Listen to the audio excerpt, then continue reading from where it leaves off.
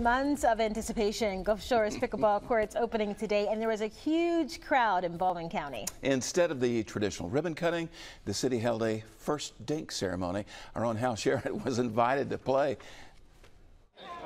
The crowd at Gulf Shore Sportsplex was abuzz with excitement now that the city has officially joined the pickleball party. Gulf Shores is the latest city in Baldwin County to jump on the bandwagon with the fastest growing sport in America. And Mayor Robert Kraft is glad they did.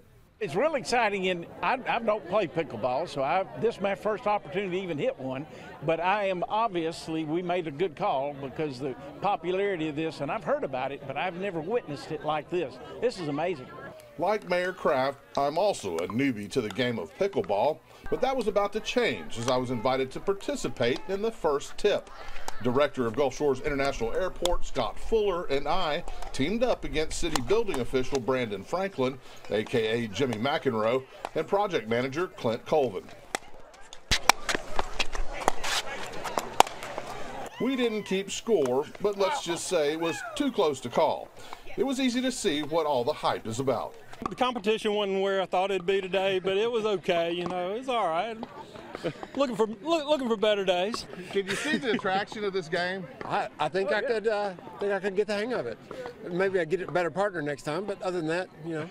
Well, wait a minute. What do you mean? The cost was $822,000 for this initial build. The city of Gulf Shores and Gulf Shores and Orange Beach Tourism split the cost of building the 12 courts.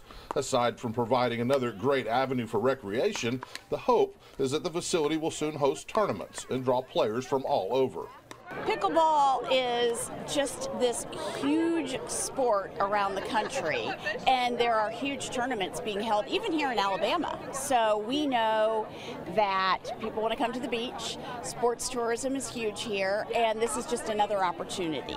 Seasoned pickleball veterans who came to try out the newest courts in the land couldn't agree more.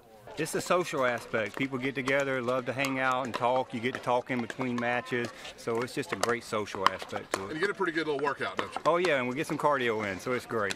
Reporting from Gulf Shores, Hal Sherritt, Fox 10 News.